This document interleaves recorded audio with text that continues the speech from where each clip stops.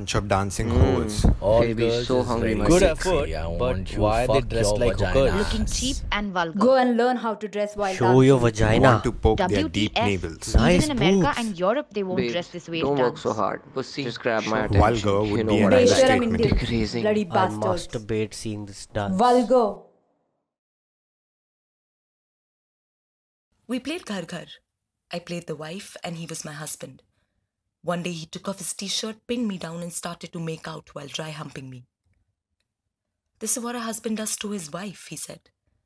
I didn't understand, so I didn't react. Later I told Mom. Never saw him after that, and I never even asked. Thank you, Mom, for taking action, but sadly. I was 12. I was on his bike with him.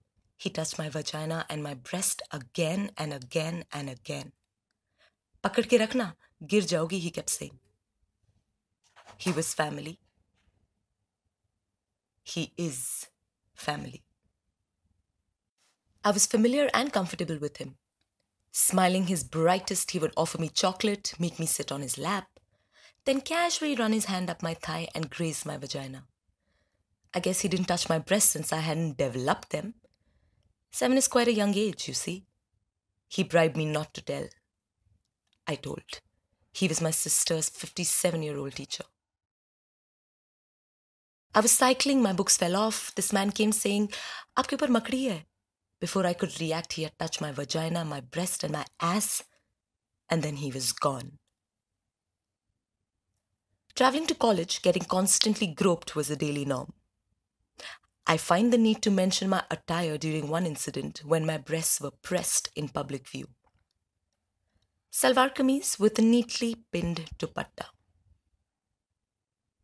The rickshaw guy driving me grabbed my hand as I paid him, smirked and asked an 11-year-old me, "Tumhe sex aata hai?" I ran away in tears. 3 hours after class when I came out, that asshole was still there. That worker came from behind, grabbed my breasts and squeezed them hard. I screamed for Mom. She trashed the living daylights out of the asshole and threw him out. Thank you, Mom, for showing me how to treat these bastards. But while I slept, he fondled my body parts. I thought he'd stop. He didn't, so I confronted him, and he blamed me for coming on to him. But such is your blind faith in family, you make yourself believe them.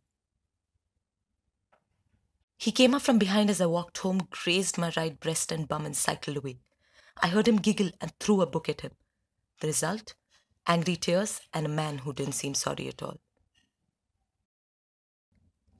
On the bus, he sweetly offered me his seat, while getting up, grabbing my thigh, then ass and then my waist. Hopping off, he flashed his penis through his open zip and his sweetest smile. If it's of any relevance, I was wearing a salwar kameez.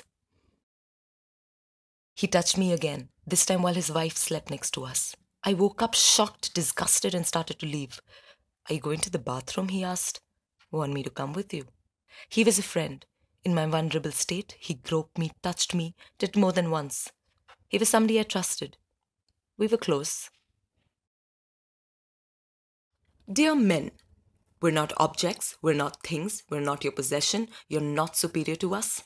We have achieved everything that you have and we stand right next to you, shoulder to shoulder in every goddamn field.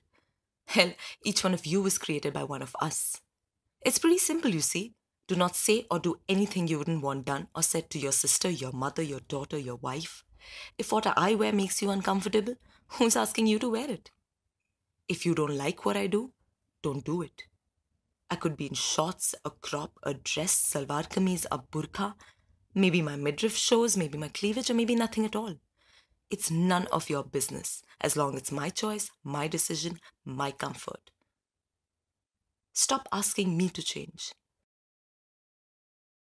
It's time you change.